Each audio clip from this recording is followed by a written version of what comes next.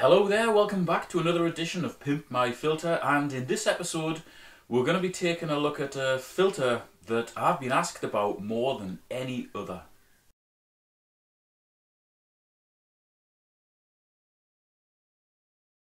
This one is the Eheim Professional 4 Plus 600, and I think there's been some media left in it as well, so we're going to get this out of the box, open it up, take a look, I'll explain how it works, and then we'll see what we can do, if anything, to make it more efficient. Right, so we've got our in pipe here, which goes down here into our pre-filter tray, which has got a coarse foam in it. And I'll just take a second to explain this. Basically, the water comes in into the bottom of here.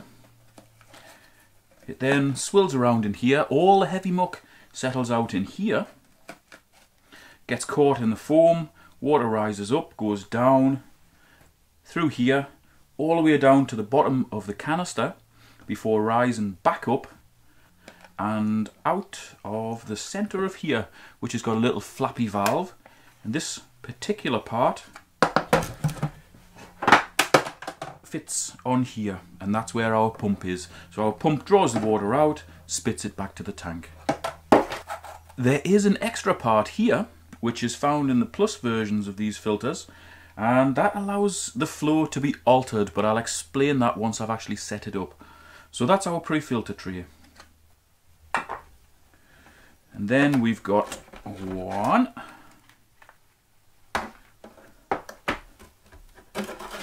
2, 3, 4 main trays. And unfortunately, unlike a lot of the older Eheim filters, we don't have space in the bottom of here to put any rings as a primary settlement. But we do have that pre-filter, which should act as the primary settlement. So we'll get that out the way and have a look at the trays. So from bottom to top, water rises up through this stuff, which is a plastic mech media. That's meant to trap muck and also support a bit of bacteria, but unfortunately it's plastic, static. It's hopeless, basically. I don't know what to say about it, it's bloody useless. That is the same in the second one up. Then we've got a void that would normally be filled with biological media, and the last one is filled with biological media. Actually, as far as filter media goes, it's pretty good. It packs in nice and tight, so you can get a hell of a lot of surface area in there. It's basically just a sintered glass. It's very similar to our bio-gravel. It's not quite as porous, but it's getting there, so that's actually a pretty good media. And then we've got the obligatory fine pad on the top. As you know, that's not where it needs to be, but we can change that. And before we go on to upgrade this particular filter, I may as well point out what this hole is here for. That is to let water through. So if you notice that the return flow back to your tank is slowing down, you can actually turn this.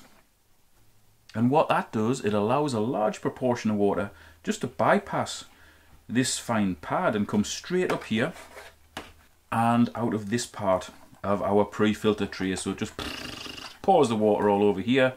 It ends up going through here, getting sucked out by the pump. So it's a bypass function.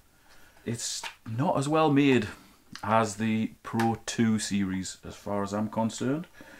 There's a lot that could smash off.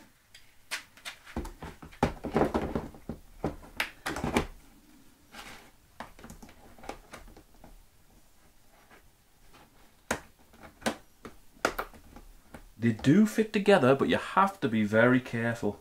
If you're a bit rough, you're easily going to smash these little fittings off. And I'm actually not a fan of the fiddliness of it. You know, all these little fittings. I mean, you slip when you're carrying one of these, you drop it, smash, that's gone, you know. Oh, God.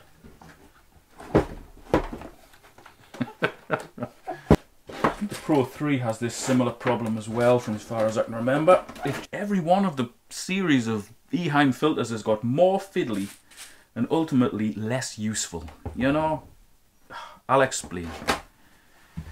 Everything is just more fragile than it was years ago.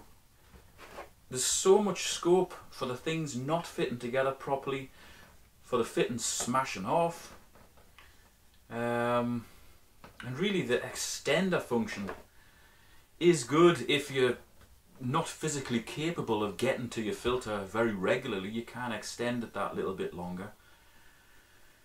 But really, if the filter was set up properly in the first place, that function just would never ever be used. You wouldn't need to use that function. This is frustrating. They do size their filters well, as long as you look at their website and see the figure that says for aquariums of about, not the figure that says for aquariums up to. They used to make filters really, really well. Now they just make them overly technical, and I'm not a fan of them.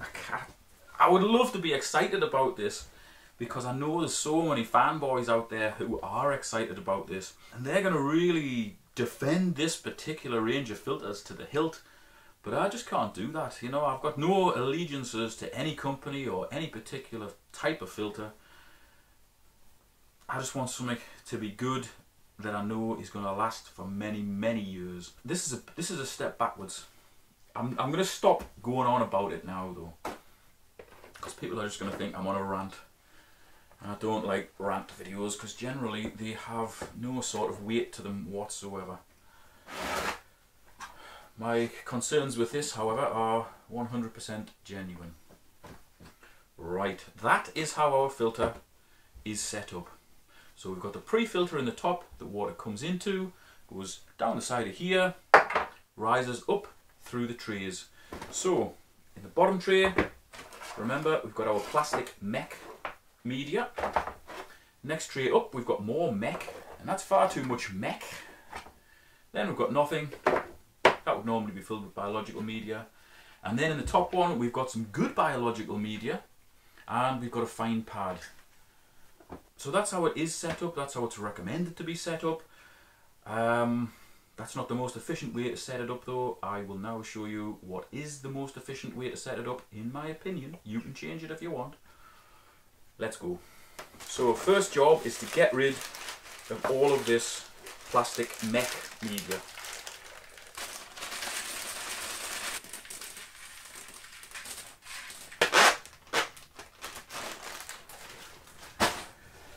Right, that is all of our Mech Pro gone from the filter. We may as well chuck the pad away, it has been used. And we're going to tip this Substrat Pro out as well. It's okay, certainly better than ceramic rings, but we can do better. Right, so we're going to leave the pre-filter tray exactly as it is. Nothing really we can do to that, so that one is going to be left with the Eheim blue pad in there. It's actually the only thing that we're going to be keeping from this setup.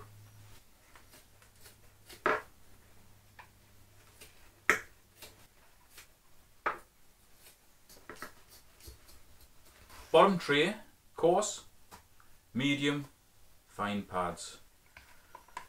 The coarse and the medium pads are just pond foams. The bumpy side down, so you've got maximum contact surface area.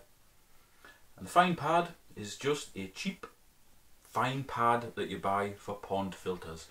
Don't waste money on ones that are marketed for aquariums, because they will be twice the price. All that goes in the bottom tray.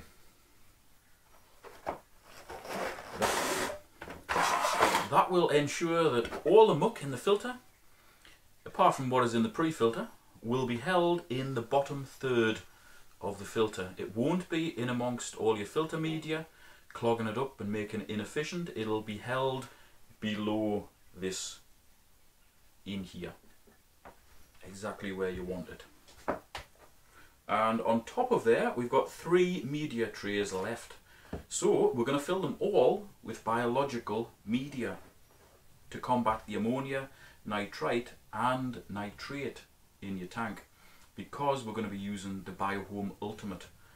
I'll fill all the trays and then I'll let you know exactly how much we can get in each tray. Okay, that fits on there well. Another thing about these trays though is they can just drop inside each other like that. I maybe had too much coffee today. I do apologise, especially if anybody from Eheim's watching. But this is riling me. This is... I like things to be right, you know? This isn't right. It's not right. It's close, but it's not right. Here's another catchphrase. It's not sitting on there properly.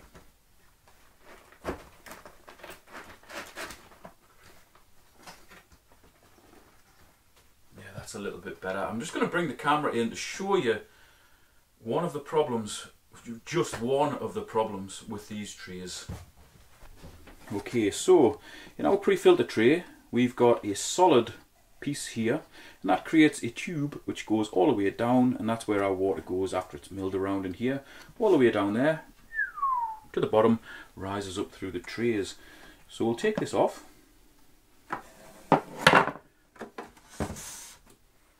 Then you'll notice that next one, instead of it being solid, it's actually 3 thin pieces of plastic, and they can get bent out of shape. One of them actually arrived bent out of shape. I had to bend it back to get these to sit together properly. They are going to get snapped off very, very easily. I don't know whether you can see, but there's already some plastic fatigue there. When this arrived, that was actually like that on the outside. So as these were pressed down, that is weakened. Eventually that was going to get snapped off. And because these don't lock together all the way, you lose that, the water's going to come down here, pee out the side, and because the trays don't fit together properly, you're going to get bypass. That is a shocking design problem from a German manufacturer. And I haven't even mentioned the clasps. They are weaker than I have seen on any other Eheim filter. I don't know what, I cannot think what they were thinking of. I really don't know. The German companies pride themselves on design and quality of construction and efficiency. This flies in the face of all of that.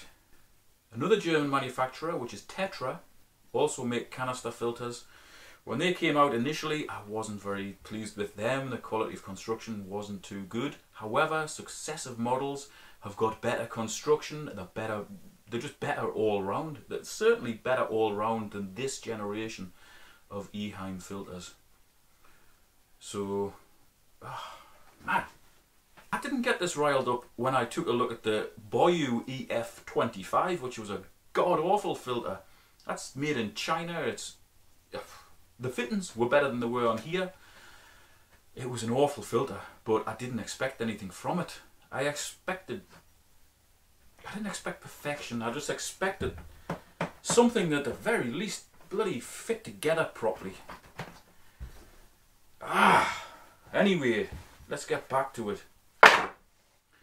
Each tray has got 1.2 kilos of Biohome Ultimate in. So that's a total of 3.6 kilos, which is approximately 7 pounds or thereabouts. Maybe 7.5 pounds for you guys in the US. That's not too bad, but I don't know. I'm just struggling to find anything positive. And I don't want to be negative. I don't want to just say negative things about this.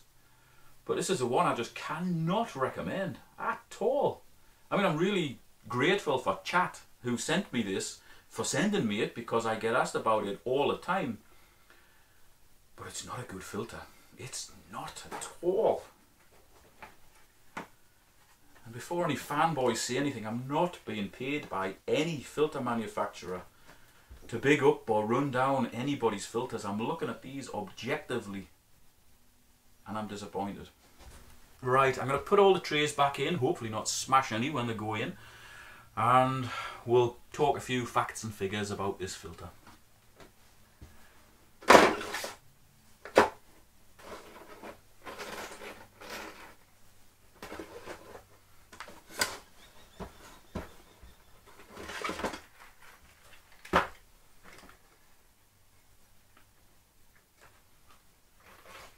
Right, I'm going to have to keep that one for the top.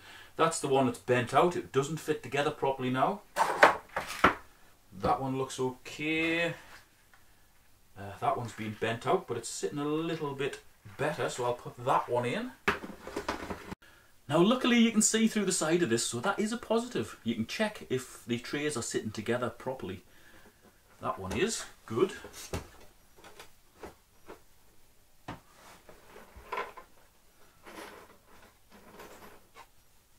Okay, that one's gone together good.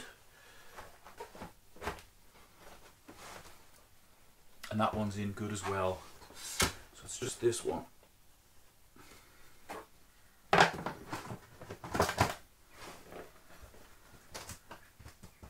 Oh, come on, come on.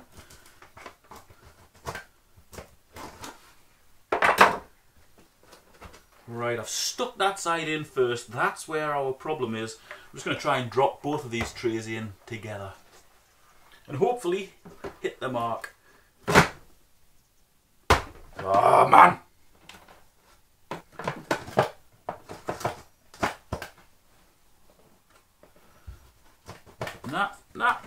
Nah. Oh, come on, man. How way?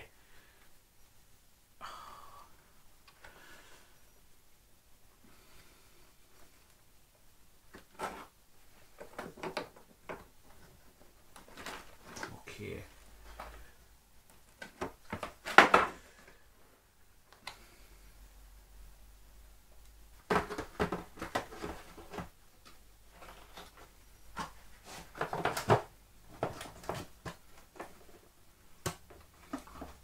Right. At the risk of snapping that little bit off, I've managed to bend it in and get everything fitting together perfectly. But this is the edited version you're watching. I've cut out so many swear words. If this was my own filter, I would have smashed it. I literally would have taken it outside and had a great big mel and smashed it to pieces. That might sound like blasphemy for something so expensive, but that's just how I feel.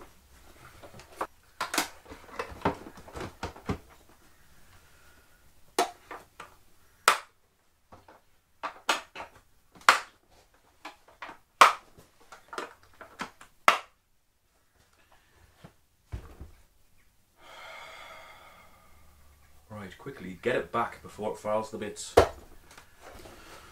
Okay, so that in a nutshell is the Eheim Professional 4 600.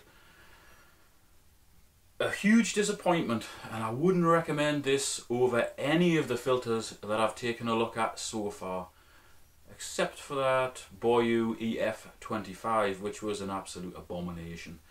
If you're gonna look for an Eheim, see if you can get an Eheim Pro 2 series, or one of the many copies that are out there. Probably the nearest one to the Pro 2 would be the Aquis range from Aqua 1. They're excellent, they hold a lot of media, they're well made. I think I've done one of those in a previous video. It was a 1250, an excellent filter. Infinitely better than that, and probably less than half the price as well. So that is a one I would recommend over this in a heartbeat. I'll put the link to that in the video description. That is a good filter. This is not. I'm going to get this packaged up, sent back to chat. Thanks very much again, chat, for sending me this. I know I've been horrendously negative with this particular filter, but I can only say what I see, and that's facts and figures. Facts and figures. God, facts and figures. Right. Okay, so the flow rate on this, 1250 litres per hour, which is roughly 329 US gallons per hour. It's recommended for tanks between 240 litres to 600 litres.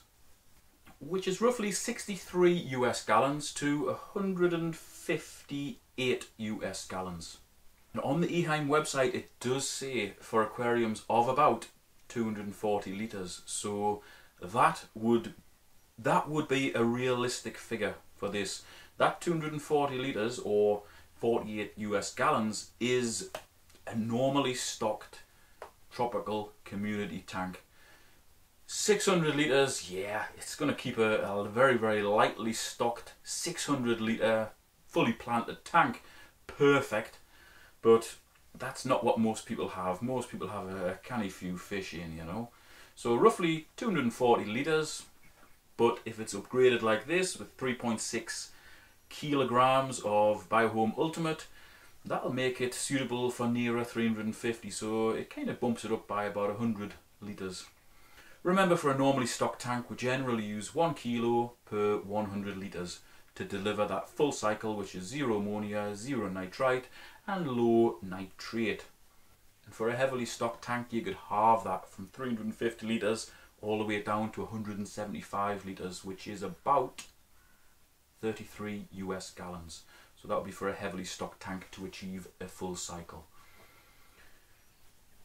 I don't really know what more to say about this. I've been pretty much negative from start to finish. As soon as I got that top off, I didn't like what I saw. So again, apologies to Eheim, apologies to anybody that's got one of these. I know there'll be loads of fanboys writing in the comments section that it's the best thing ever, but it just isn't, unfortunately.